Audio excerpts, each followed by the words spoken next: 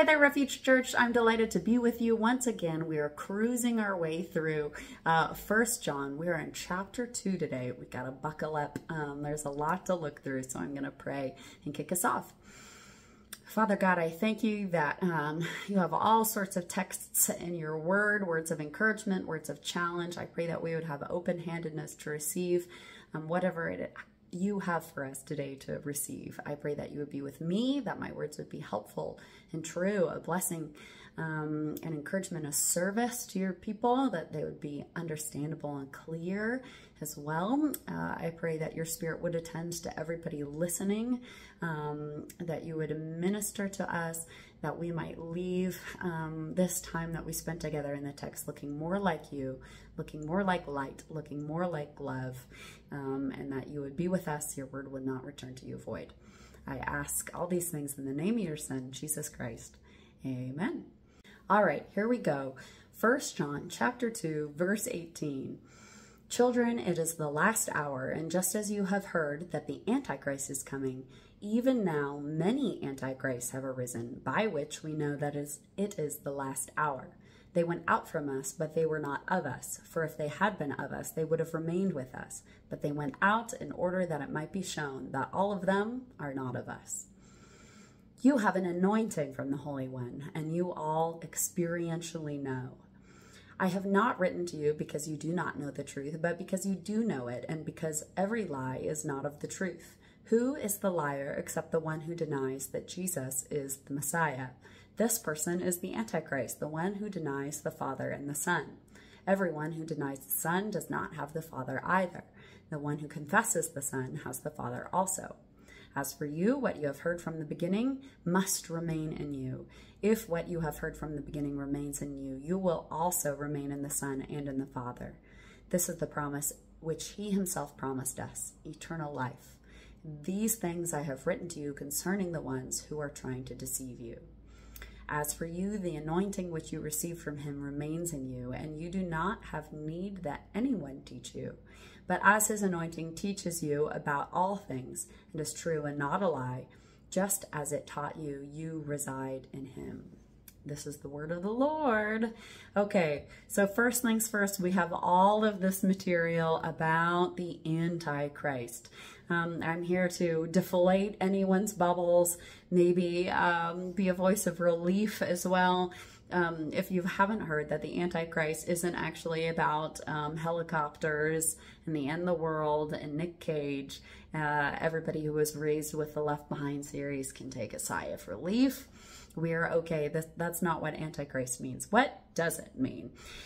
Excellent question. So the word Christ, Christos in Greek, just means Messiah, Meshiach in Hebrew. So what does that mean? What does the word Messiah mean? The word Messiah means anointed. So folks were anointed with oil relatively regularly in the Tanakh, in the first 2/3 of our Bibles, because they were being marked by God to show that they had a special task that they needed to fulfill. So the usual groups that we see receive anointings are places, interesting one, prophets, priests, and kings. So the places one starts in Genesis in the story of Elle.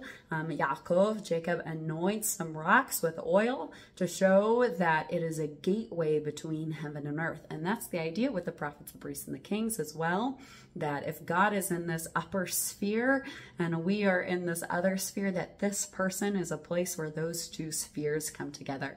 Why with oil? Why aren't we anointed with cheese or something? Oil is thought to be like a concentration of the Holy Spirit. Spirit, ruach, also means breath or wind, right? And that was a cooling thing, right? All of our biblical literature is written in the ancient Near East, in the desert. It is hot there, and so wind is always a positive, a cooling element. And oil was also used to cool people down. If you have a different hair texture than many white people, you might know that oil is great for your hair. and isn't a gross thing, but so they'd pour oil on themselves to receive that cooling benefit on a hot day if you had lots of wealth. And so anointing is a version of that. You're taking on this extra concentrated symbol of the Holy Spirit to show that you're this gateway between heaven and earth. And that usually happens if you're a prophet, a priest, or a king. We also have lots of prophecies in Tanakh going all the way back to the beginning of Genesis, which say that we were waiting, or are waiting, depending if you're Jewish or Christian, for an anointed one, a Mashiach. That word just means to anoint.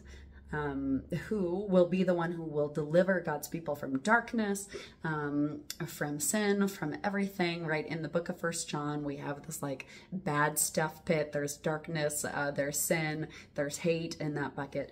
The Mashiach, the Messiah, is supposed to be the one who will crush the head of the snake in Genesis, right? Who will deliver us ultimately from all of those things. And so, if that's the context, what on earth does it mean to be an Antichrist? If that's what a Christ is, a deliverer, an anointed one, a prophet, priest, or king who has a special measure of the Holy Spirit, what's the Antichrist? Rather than being an end of the world metaphor, we have a Antichrist in our biblical literature. We have it in Tanakh, who is a person in the text who receives the anointing of God to be a, spoiler alert, king, and then that anointing is removed. He is unanointed. That person, of course, is the biblical figure of Saul, Shaul. Shaul is picked by God to be the first king of Yisrael. Yisrael asks, they cry out for a king because everybody else has one. They think it's a good idea. They want one for themselves. And so God meets them where they're at, right? And he selects a king. He sends his prophet Samuel or Shmuel to anoint him. Dun, dun, dun. Shaul goes and meets a group of prophets on the road. He has a very charismatic experience. He joins them in prophesying, singing, and dancing wildly before he's allowed to be king. And so he has a special experience of the Spirit, and then he's called along on his path to become king. Everything goes well. He gets new recruits. He tries some negotiations. He wins some great battles. Things are progressing splendidly. But then, by chapter 15 of 1 Samuel, we have the beginning of the very long end for Shaul, because he will remain king in name for still quite some time. But so he's won this big battle, and he was told by God to not keep any loot from the battle, because God's people are supposed to fight to defend themselves only. They're not supposed to take, they're not supposed to gain wealth and treasure, right, by the blood of their enemies. Killing people is not supposed to produce a handy little net good for their economy. And God is so careful about that he tends to have a huge barrier against anybody taking loot. And that applies to this situation as well in 1 Samuel chapter 15. The problem is Shaul is a bit of a people pleaser, it seems, because his people seem to have asked him if they can keep some of the animals being a major wealth producer at that time, right? And he says yes. And lets them. And Shmuel shows up, the prophet who anointed him. And Shaul, shoots his shot on totally lying to God's prophet, which is quite the stance to take. It's a gutsy move. And Shmuel says, I must stop you there. Why have you rejected what God told you to do? Maybe God's people had said, look, I just need this, oxen to help take care of my family. There's all sorts of reasons we can empathize with Shaul there. But this is what Shmuel says to Shaul. He says this, is there as much delight for Yahweh in burnt offerings and sacrifices as there is to listening to and obeying Yahweh? Because the king tried telling the prophet he had only kept the animals to sacrifice them. So he says, don't really care. Obeying, listening to and obeying, heeding God is more important than doing things for him. He says, look, to listen and obey is better than sacrifice, to give heed than the fat of rams. For rebellion is like the sin of divination. Arrogance is like crookedness and idolatry. Because you have rejected the word of Yahweh, he has rejected you from kingship. So Saul unanoints himself. He was anointed to be king, but through his actions, through his compromises, through setting aside the calling that God has given him, he unanoints himself. This is what it means to be the Antichrist. To be an Antichrist is to have received an anointing and then to choose to set it aside.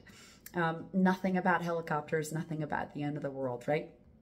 So what's happening in this context, right? We have a Shaul reference, a King Saul reference, but what is John trying to communicate? John is all about drawing these contrasts, big dichotomy kind of guys. So we have light and darkness, right? We're going to have love and hate. And here we have a contrast between antichrists, because there's plural, it says there's many of them, and anointed ones, right? Because it's the same word, Antichrist versus anointed ones. And he says, he expands that just from being, you know, people who aren't king anymore. He expansively includes people who deny that Jesus is Messiah. So what's the context of this? The whole book, as we've mentioned before, the book of 1 John, the letter, is written to the Johannine community in Turkey. There's about 250,000 people in Ephesus, the main spot where most people lived. John's job is to manage all of these house churches. Lots of Jews, lots of non-Jews, lots of immigration because it's on the Via Maris. So you've got all sorts of people. And in this kerfuffle, right, less centralization, less control happens if you've got a whole bunch of house churches. There are people who have popped up who are mingling and lingering and saying, by the way, just putting out there, I don't think that Jesus is Messiah. I don't think he's the prophesied one who came to deliver us and rescue us from the, you know, darkness, sin, death, etc. And they didn't think he was the Son of God. So he's not of God. He's not descended from God. He's not the Son of God in terms of the cultural message that included about being this counter opposition force to Caesar. He's none of that. He's just a good teacher. And so it's into this context of this division that's happening between these folks that John writes this letter. And he says that the folks who are getting in that boat of saying, maybe about Jesus and his divinity are participating in unanointing themselves. And even though John is all about these contrasts and lights and darks and love and hate, it can be helpful to also think about this as a spectrum. So, right, we have that great prayer in the Gospels that says, Lord, I believe, help my unbelief, right? That's most of us. I don't claim to perfectly understand the Trinity. If I wanted to get a brief, like, breakdown video downloaded to my phone from God to explain one thing, it would probably be the Trinity. And this is related to that, right? So we're all on the spectrum, right, of antichristness. Some of us might be in the spot where we're like, you know what, I'm not sure about that. I'm not sure what it means that Jesus is God. I still want to study his words, apparently, since you're here on this video, but I don't know, that might be just a historical quirk. And then we have people who are not sure, and sometimes they feel more in the Antichrist boat, and sometimes they feel more traditional. Many of us have been through big ups and downs in our faith journey. It's not a linear experience, right? Healing from trauma is not a linear experience. Reconstruction coming out of deconstruction is also not a linear experience. So just pointing that out, that some of us might be in that boat and some of us aren't. But what we can see in this passage is that God takes what we think about him and what we say about him seriously, right? And we've talked a lot about that as we've studied this concept of sin and how it damages our relationships and the seriousness with which God treats sin, even though so often we're a community that says, like, God loves to meet us where we're at, and you know, God's not surprised by our humanity, and God's not shocked when we make mistakes. All of that is true. God isn't surprised, and yet he takes us all seriously. And why does he take this seriously? I think it's important to notice he's not saying that the problem with being an antichrist is his ego, right? The problem with setting aside belief in divinity of Jesus is because he needs praise all day long. He's saying that it's a problem because we have received an anointing from the Holy One, and we do have experiential knowledge. Experiential knowledge can be such a gift, but it can also be so challenging because our experiences don't always line up logically, right? You can remember, I'm sure, a time in your life when your faith felt crystal clear, and you felt all in on a series of things that you might no longer feel all in on. But that feeling, that experience of knowing Jesus, of experiencing God, was still real. And John calls us back to that. So what's the thing about the anointing? What's incredibly exciting to me about this passage is John is implying that all of us have anointing. It's not just Jesus. It's not just people who are now antichrists and are kind of like the Thanoses of the universe going around and destroying things. That's not the vibe. We all have anointings. So who are the three groups that get anointings other than rocks? It was prophets, priests, and kings. Well, we've talked before in our Kingdom of God series that we are told that we are to be a kingdom of priests, right? All the way back into Tanakh, all the way in 1 Peter, the New Testament, we have this repeated theme. We are supposed to be a kingdom of priests. What does that mean? What have we been anointed to do? If we are anointed, we have an extra concentrated measure of the Holy Spirit in order to be this gateway between heaven and earth for people to see God in us. What are we supposed to be doing? What is that all about? So this is a passage from Isaiah that we talked about again in our Kingdom of God series. I'm going to read what we're supposed to be doing as priests. This is the job description that Jesus uses, and so I feel like it's a pretty good citation. It's from Isaiah. The Spirit of the Lord Yahweh is upon me, because Yahweh anointed me to bring good news to the downcast. He has sent me to wrap up the brokenhearted, to call to the captives liberty to run quickly, to those who are bound the opening of power, to call the year of the pleasure of Yahweh. The text also says the day of vengeance of our God, but Jesus left that line out, and so feel free to follow in Jesus's footsteps there.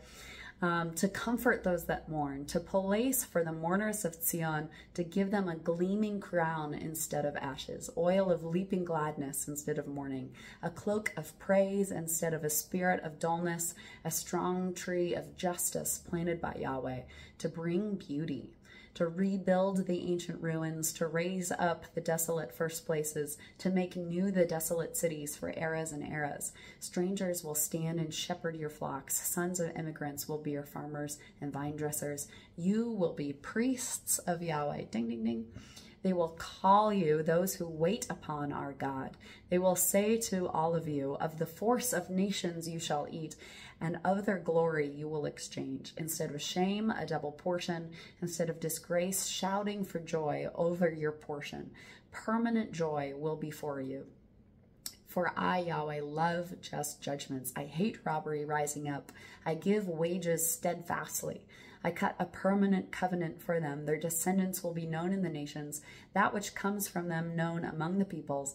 All that see them will recognize that they are descendants that Yahweh blesses. Surely, truly, I will leap for joy in Yahweh. My soul spins for joy in my God, for he has dressed me in garments of deliverance and wrapped me in a cloak of justice. As a groom undertakes a crown and a bride adorns herself with jewels, as the earth brings forth growth and the garden grows her seeds, so the Lord Yahweh will grow justice and praise parallel to all the nations. That's what it is to be a priest. I know that was long, but it's beautiful because there's so much room for the diversity of God's people to find a lane in there. And it's okay if we don't know what our lane is, and it's okay if they change over time. But some of us are people who wrap up the brokenhearted. Some of us are people who call to captives, come out. Some of us teach those who are bound how much power they have within themselves. Some of us are about giving people crowns instead of ashes, right? Some of us are really good at joy. Some of us are a little bit more spirit of dullness type people, right? There is a broad range of beautiful things happening in this passage that we are invited to. And the temptation for our very particular group of people at Refuge Church is to be excited about the good things, but without having our source connected to the source, right? The ground of being, the living waters, which we are only vessels of. We cannot do those good things from a place of life if we ourselves are not experiencing that life, right? And if we are not interacting with our God as our deliverer, as our rescuer, but then we're trying to enact rescue for other people, we are going to have a very hard time, right? From a place of wholeness, from a place of a spilling over of our cup of abundance, right? From a place of the joy set before us. That's the posture that we are invited to try to do this good work in our community. And we miss out when we choose to say no to experiencing God that way, to experiencing Jesus as our Messiah. And so that can be pretty challenging for some of us. And that's why we have church designed to include discussion, a place to talk things out, to verbally process with one another. We're all in different shades of the spectrum, right? Because some of us might be absolutely like, oh yeah, divinity of Jesus, no problem. I've never thought otherwise. But we might not live that way. We might live under shame and condemnation and guilt and angst and anxiety constantly, which is not imagining God to be one's rescuer, right? And so wherever we are on that spectrum is okay. You're still welcome in our community and at our table to bring all of ourselves and all of our doubts and wrestlings. But we do have an invitation in this passage to say, what are we remaining in? Are we choosing to remain, because it is a choice, in the experiential knowledge that we had at first, right? Revelation says, remember the things you did at first. Jeremiah talks about remembering the husband of our youth, right? We are challenged in this passage to remain in our anointing. And I love John throws in, you don't have any need that anyone teach you. You already know all the things, church. We've done so much deconstruction and reconstruction together, and I'm sure there'll be more of that, and there will be more learning, but which is a joyful thing along the path ahead of us. And yet we don't need to wait to hear one thing that unlocks everything for us to be able to settle in to a place of wrestling with Jesus as our Savior, as our Messiah, as our deliverer, as our rescuer. We already know, we've already had the experience. We are called in this section to reside in it, that we might experience eternal life, right? We talked about eternal life a couple weeks ago, not a ticket to heaven, a way of living right now that is life-giving, that has the full breadth of life in it. That's what we're potentially missing out on when we don't walk in these ways that we've been called to walk. One last note here, he has this section up at the top that says, they went out from among us because they were not of us. That is a very specific pastoral message that John is giving to a hurting congregation, and we ought never never, ever, ever to use that as a cudgel against other people, right? That's not an invitation to say, oh, well, you left us, you finished your deconstruction, we're not in the same place, I guess you were never part of us. That's not an invitation that is here. And if that was used against you, I'm so sorry. That is not an appropriate use of this passage, especially because so often when that's used, it's not around the divinity of Jesus. It's just for any reason under the sun, right? So that's not how this is to be used. How is it supposed to be used? It is when you have undergone immense relational difficulty and brokenness, and there's been this kind of hashing back and forth that we know was happening in this era in John's churches.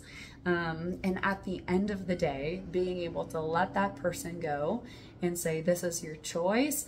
You have free will. You have your own independence. You're your own person. And I am choosing to let you walk in the way that you would like to walk, right? Badgering people eternally does not behoove the family of God. And so this is a message of comfort for the folks who have been left at the end, to say, this was not meant to be, it's okay. And it's not supposed to be used out of a place of aggression. So just wanted to put that out there in this broad spectrum of truth and lies and love and hate and light and darkness and Christ and Antichrist, however we behave toward one another in this milieu as we're thinking, as we're chewing and we're pondering. The rest of the theme of this book is that we have to love each other, right? That's what really defines one who is of the Father, one who knows God, one who walks with God, one who is in the light. That is the metric, right? Whether we love our fellow human being, including our enemies, says Jesus. So that's how we want to shape this conversation and all other conversations. So please, if you haven't yet, or if you haven't, it's been a while, you can find our Zoom link if you want to join us online at refugepullman.com. Anyone is welcome anywhere in the country. Just fill out that form and we'll get back to you. And if you live in the Palouse area, we'd love to see you in person. Come on and join us. There's also a button on that website for giving. We'd love if you could help us out, and thank you so much if you do. That is 1 John 2, except for the very tippy end. Thanks for joining us. I'm going to pray. God, thank you that you do meet us where we're at. That the fact that we wrestle with our unbelief and belief does not make us better kids in your book or worse kids in your book. We are just your kids. We are loved as we are. And yet, you have also given us a special calling, a list of beautiful things, the best mission statement we could ask for about how we're supposed to spend our life on this earth is laid out in that passage in Isaiah. You invite us to beautiful things, and we're supposed to do those beautiful things that bring us joy and bring others joy under this anointing, helped by your Spirit, because we need help. We don't always know how to do it all by ourselves. I ask that we would be people who are rooted in health, rooted in knowledge of you, experiential knowledge of you, the experience that you are good, knowing that we have a rescuer, we have a savior, we have a person, a parakletos, and when we call, you show up at our right hand. I ask for your kindness that we might experience you that way if it's been a long time and we're not sure if we're broken and we're not sure what's wrong, that you would show up for us in miraculous ways, and that when we see you show up, we would say, yes, I know that is God. I ask for the eyes to see that. I ask for hearts that would be open to that.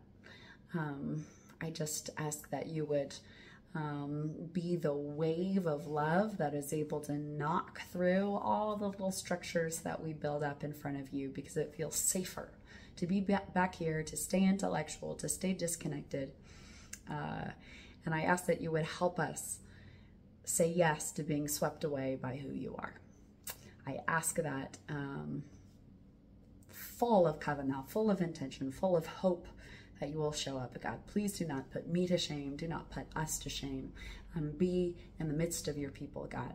We want to be your Christos. We want to be anointed for these beautiful things, and not to set that aside and miss out, God. And so I pray that your Spirit would do her work within us as we ponder these things and move throughout the rest of our weeks.